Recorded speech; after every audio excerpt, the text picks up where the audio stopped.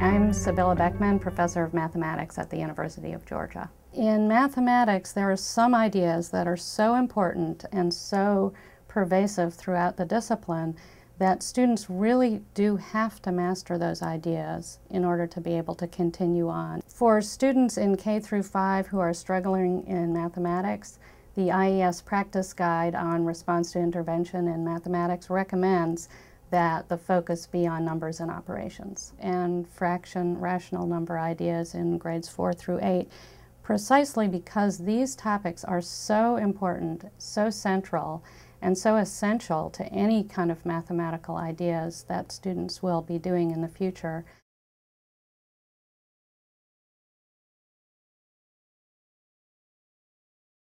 A focus on whole numbers means, first of all, that especially for the very youngest students, they need to understand that numbers can be used to tell us how many things are in a collection.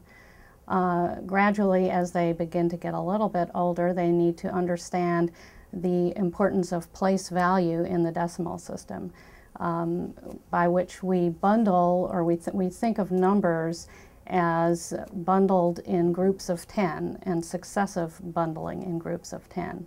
To help students understand place value and the decimal system, simple objects such as toothpicks or any other small object that you can bundle and put together can be helpful. So for example, here are toothpicks, and to represent the number 234, we can show 4 ones, so 4 single toothpicks, and then 3 bundles of 10. So each one of these bundles could be broken up or unbundled to make 10 individual ones, and it shows that this number 3, this digit 3, stands for 3 bundles of 10, and then the 2, the 200, the digit 2 that stands for 200, is represented with 2 bigger bundles.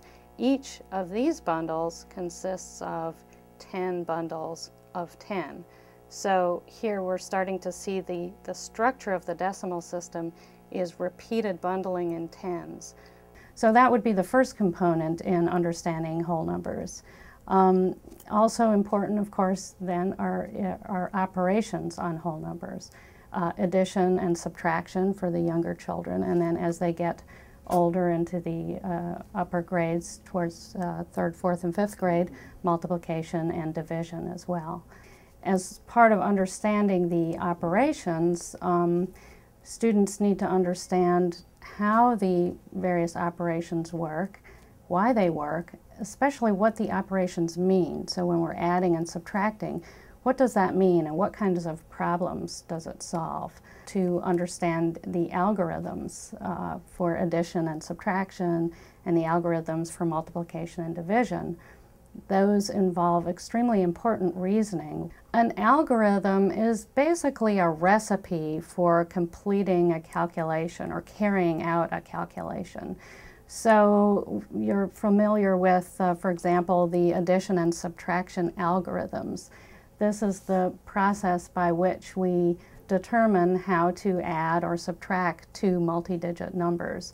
So there's a certain order in which you carry out the steps, and there's a logic to those steps. However, oftentimes when we're simply carrying out the steps, it's easy to forget or not necessarily be thinking about the logic that underlies those steps.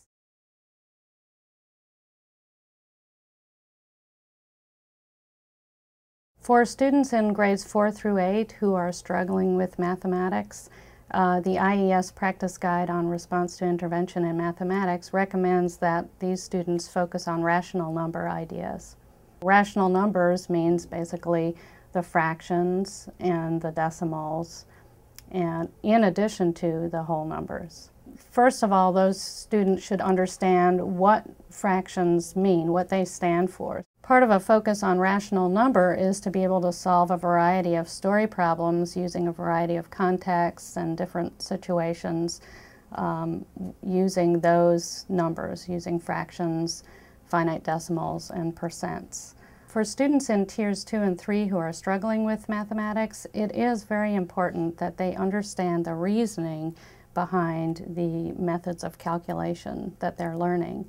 The reasoning and the ideas that are embedded in those calculation methods is essential and is used in more advanced mathematics. So by learning those ideas, by learning those lines of reasoning, students are actually preparing to learn other ideas that in algebra, for example, or in geometry also, that are similar and that use a similar type of reasoning.